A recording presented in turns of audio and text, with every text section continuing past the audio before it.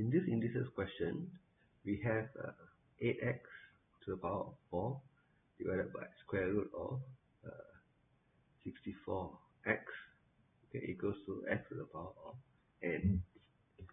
Okay, so how do I go about this? So you can see that 8 and square root 64 is 8, so we can solve that first. So this will be 8 and x to the power of half equals to xn.